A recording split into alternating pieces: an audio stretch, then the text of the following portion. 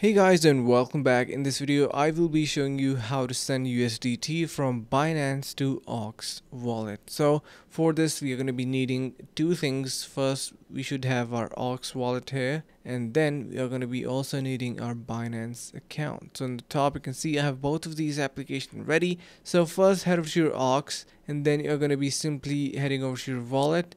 Make sure you copy your wallet address. So here you can see we have our wallet, and you're going to be simply copying its address to get your tokens. You can see in the tokens section we have different kind of tokens going up, and make sure you copy your address.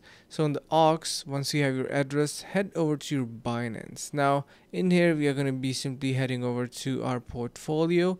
So make sure that you are into your account, you've logged in successfully. So I'm going to be doing that using my Google account, and once I do that, you will be able to see that I'm going to be logging into my Binance account. So since we are going to be needing to send our tokens from Binance to OKEx, we are going to be heading over to this option that says deposit, and also we have another option that says buy crypto. So since we are going to be sending from Binance, and we are going to be using these two options, so if I click on buy crypto, you can see we have different type of options, but we're going to be using deposit, and we have crypto in here, and let's just say USDT. Head over to that and Tron TRC20, and this is the address to deposit. And similarly, if you want to add funds, you can do via crypto as well. So this is the process. You need address from your OKEx, and then you're going to be pasting that address in here to send,